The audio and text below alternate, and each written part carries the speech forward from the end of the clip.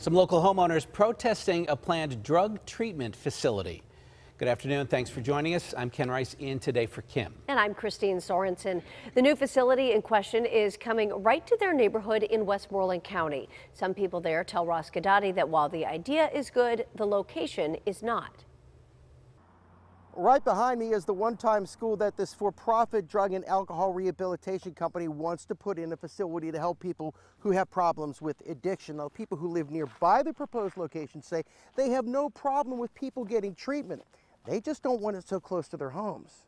Drive along Pittsburgh Road in New Derry Township and you will find the one-time school turned business still bearing its old owner's name. Look across the street and you'll find some more signage not happy about what's coming there. It's a concern. It's a concern. That is a small sample of neighbors who say a proposed addiction treatment facility slated for the old school isn't welcome. It brings no value into New Derry whatsoever.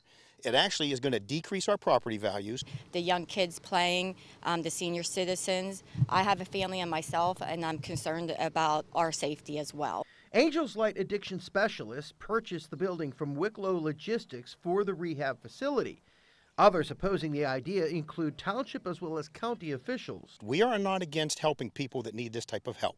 Everybody we spoke to echoed that sentiment. Meanwhile, one resident we spoke to says while he and others may not like what's coming, but with the lack of certain zoning ordinances in Derry Township. They bought the place. They can do with what they want. There's no legal way we could stop them. Now, I did reach out to Angels Light addiction specialists to get their side of the story. We're awaiting a response.